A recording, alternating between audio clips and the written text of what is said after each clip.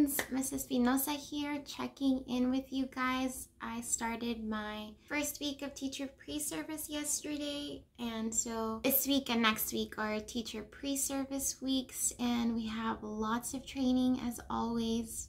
If you are watching and you are a teacher, I'm sure we both feel incredibly frustrated and overwhelmed, and I know I was feeling extra anxious just to find out specific details about what our day is going to look like, how long we're supposed to be teaching. I mean, just really the specifics of how virtual teaching is going to go, because if you got the chance to watch my previous video that I posted on parent-friendly lesson plans, I talked a little bit about how we were not required to live teach during the spring, but all of that is definitely going to look different now that they've given us guidelines. And I know that it's going to look so different for each school district and each school as well. And so yesterday was our first day of pre-service, and really it was just kind of an intro day and like welcome back to the staff that came back to our campus, and we have a lot of new staff. The morning portion, it was really just introducing everybody. Everyone was sharing a little bit about themselves and what we did over the summer, and then we breaked for lunch, and then we finally got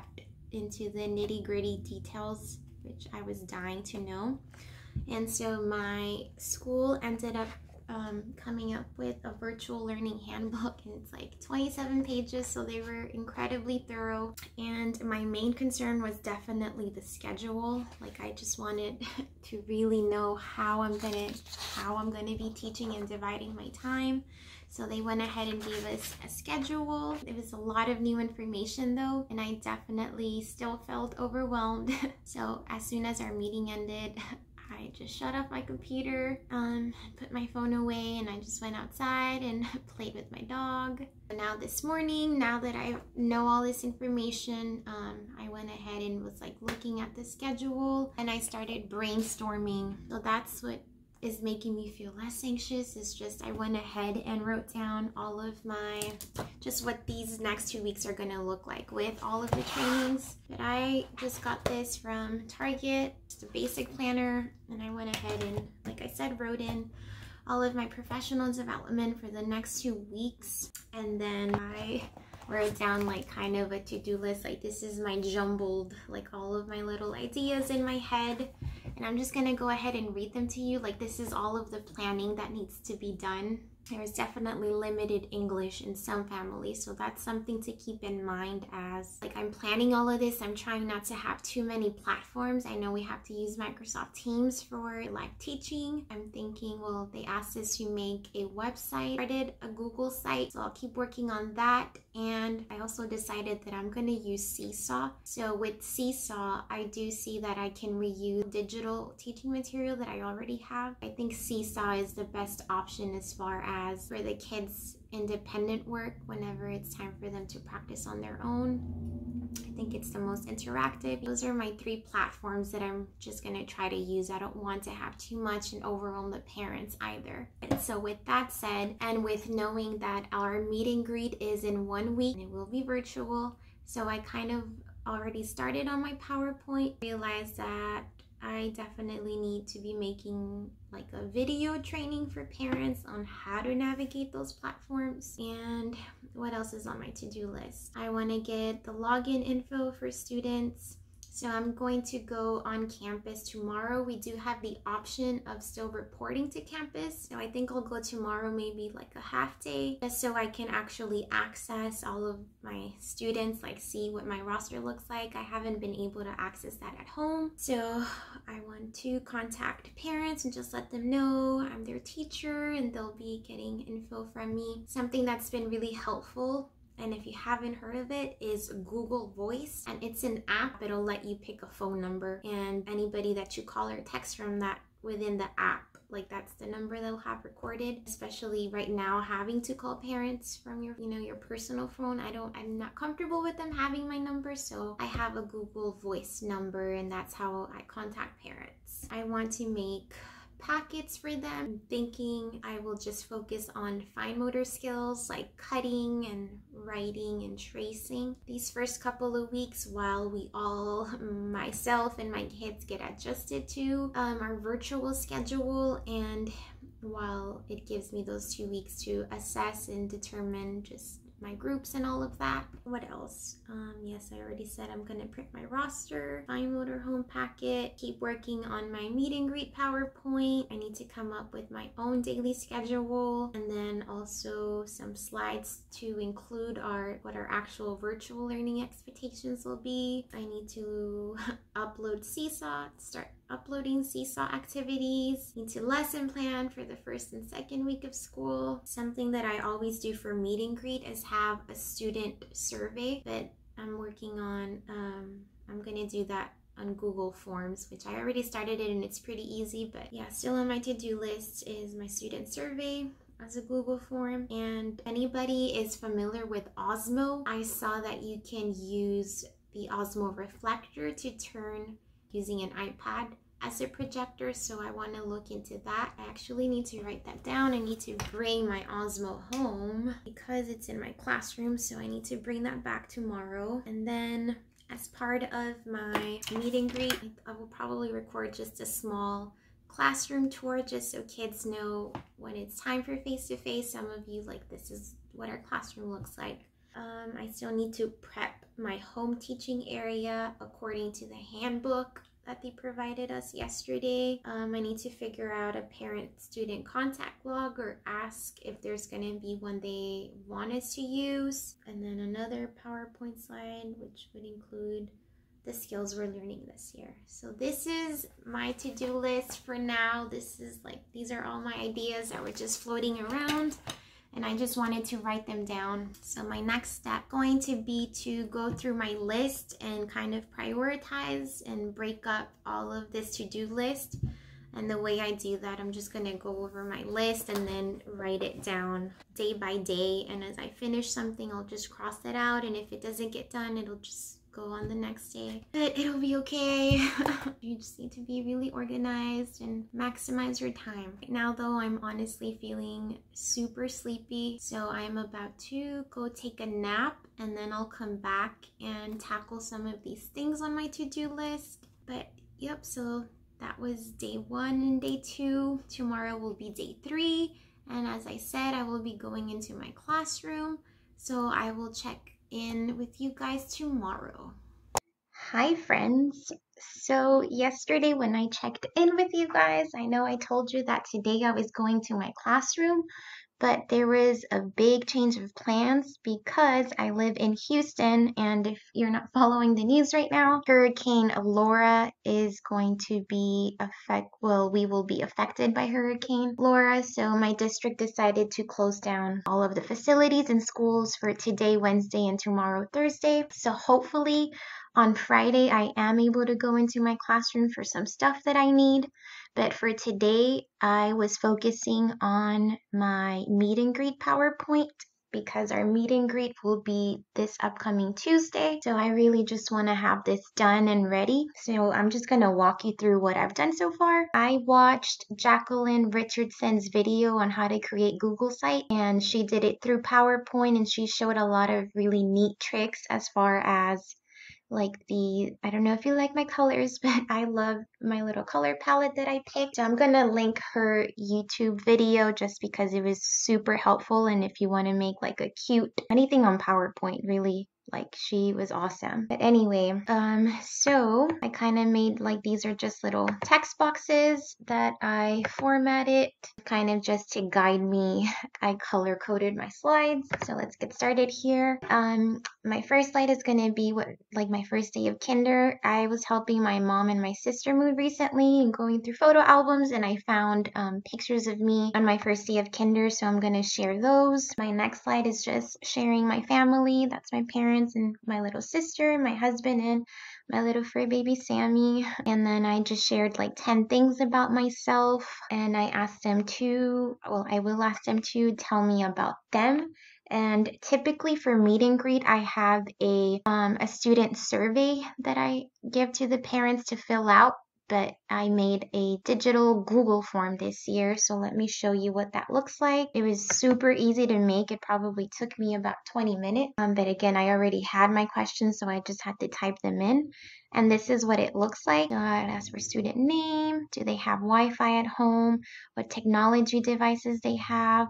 I teach at a Title I school, so I really just need to know this information and pass it on to my school, and hopefully those students that don't have access to technology, my school or the district is able to provide them with it. I would like to know if there's someone at home that will be helping them during virtual learning. I've mentioned that I teach at a very multicultural school and I teach English language learners, so very often they speak other languages at home, and I love knowing what they are, what their cultural background is. If they have siblings, that's really helpful because sometimes the parents have very limited English, and sometimes siblings are really helpful in translating, getting information to parents.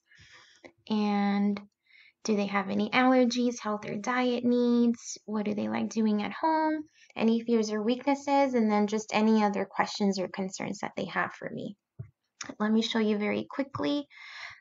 This is like the Google form whenever you log into your account. It's super easy to make.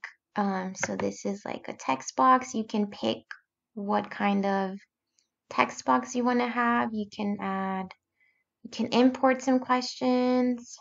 You can add images, videos, and this is how you add the little sections. And I did make sure to click on this required tab so that they cannot turn it in without filling out the required information.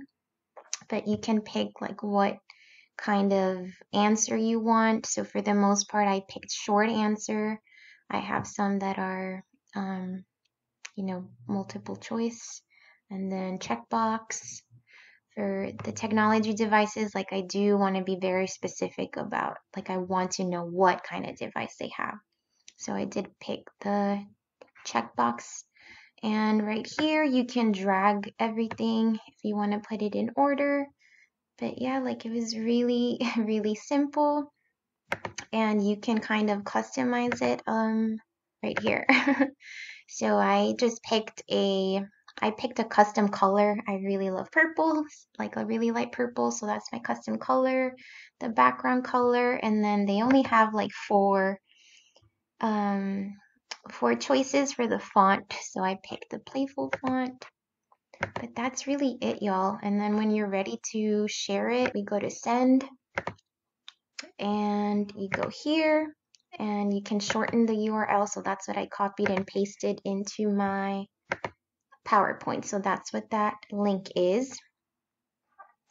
Next, on Friday, like I said, Friday or Monday, hopefully I'm able to go to my classroom, and I'm just going to film like a short little video of what our classroom looks like. And I did go into our planning guides for the year, and I just want to let parents know, like, this is what we're learning. Kinder is serious business. So these are all the literacy skills that we learn, all of our math skills, science skills, and social studies skills. My next slide includes class resources. So here I linked my Google site. It is unfinished, so I'm not gonna bother showing y'all. I will probably show y'all tomorrow because I think I'll be done for the most part with my PowerPoint today. So tomorrow I'll focus on my website, and this is my URL for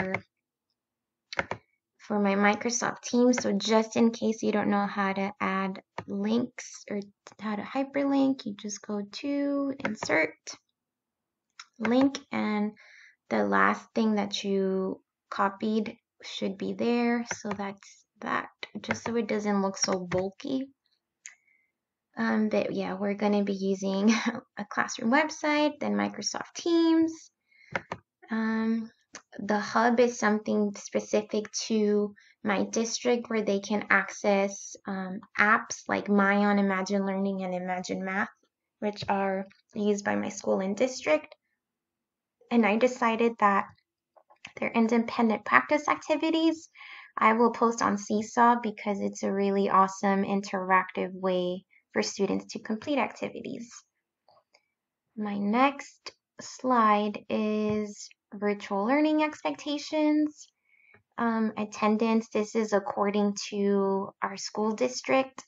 So we're basically going to have 3 live sessions. So this is really what I was working on a chunk of the day. I was trying to condense the schedule that my school gave me. So this is what our virtual schedule is going to look like. Our day does begin at 7:30, and I've decided that this first half-hour chunk is going to be pre-recorded. I'll have morning announcements and just break down what we're doing for the day. And then Sanford Harmony is a social emotional program that we have that I really love, and we'll have time for that. And then our live class for a literacy block will begin from 8 to 9.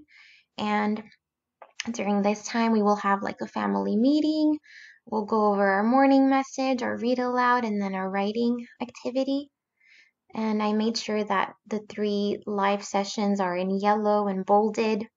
So essentially we'll be teaching online, live for 2 hours, which is, that's doable.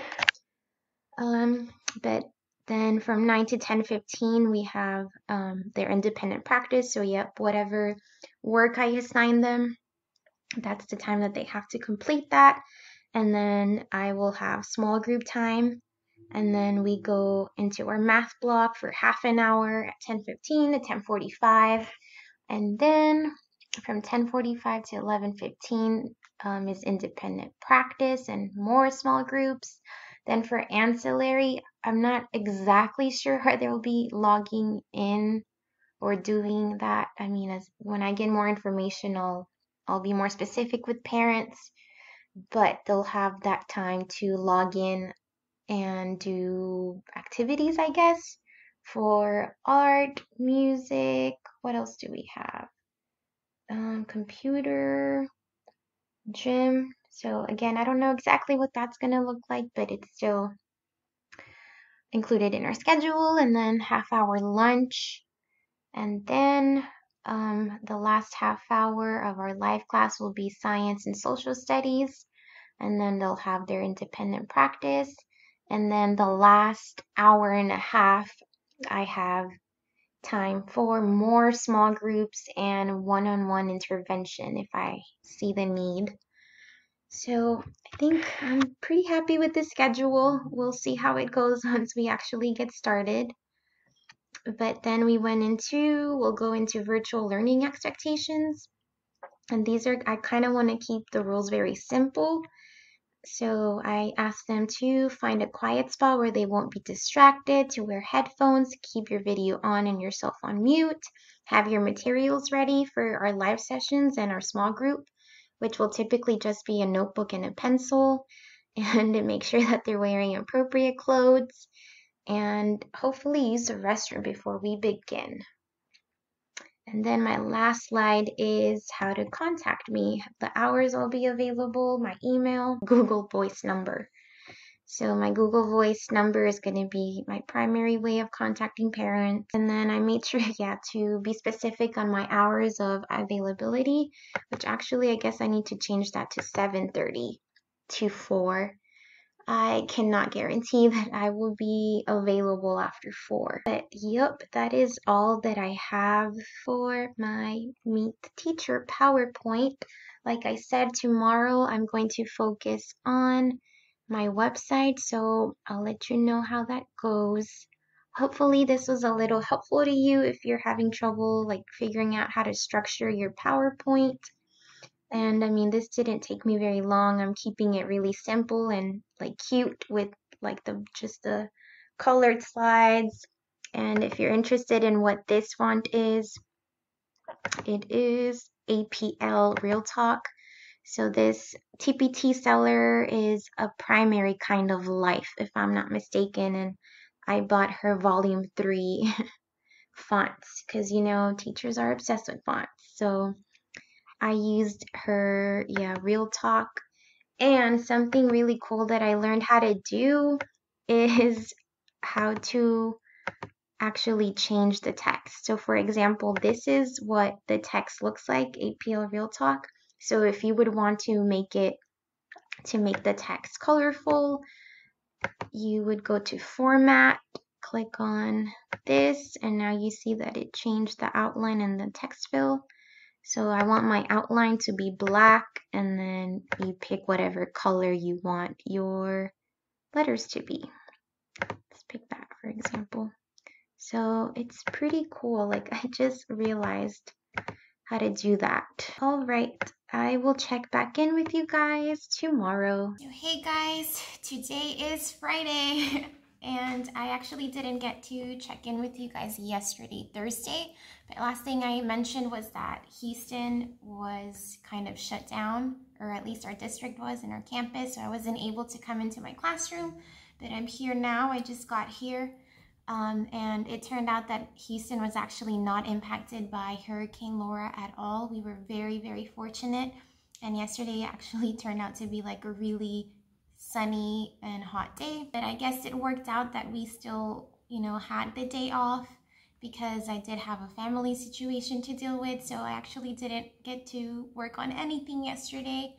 And then today we have, oh my goodness, but when I got home yesterday, I finally had the chance to check my email. And so kindergarten teachers this year in my school district, this is mandated by the state of Texas. We will have to complete some extra professional development called HB3 Reading Academy.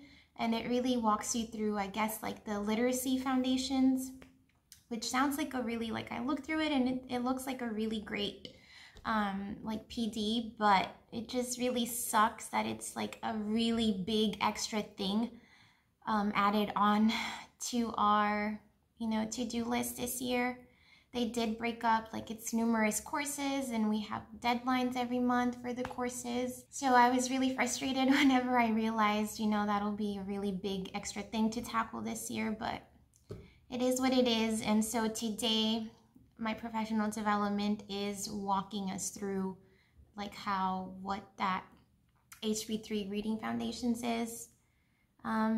But yeah, so I'm in my classroom. I'm about to download my student roster and start calling parents so I can give them their login information for Microsoft Teams so that they're able to log in on Tuesday for the meet and greet. And and something new in my classroom is that they did take away all the tables. And I have like, well, everybody has separate individual student desks, only 9. I think it would allow us to follow, social distancing procedures. I don't know if they're gonna bring any more like dividers, or I don't know, but I do like that the desks will be spaced apart accordingly. But yeah, going back to professional development and pre-service, since our Wednesday and our Thursday PD was canceled, everything for next week has been rescheduled.